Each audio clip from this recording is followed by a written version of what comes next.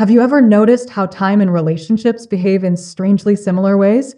Albert Einstein once said, "Time is an illusion. It flows differently based on perception, sometimes rushing by, sometimes standing still." Relationships work the same way. Moments with loved ones feel fleeting, while painful times stretch endlessly. Jean-Paul Sartre offers another insight. He believed that in relationships, we often objectify the other person, seeing them as part of our story, rather than as a free, independent being. This creates tension. We want to possess the person, but they remain unknowably free. Now, add quantum entanglement into the mix.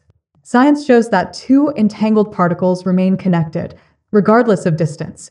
Relationships mirror this. Even when people part ways, the emotional entanglement persists.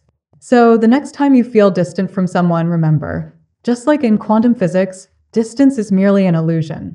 The bond, whether visible or not, is always there.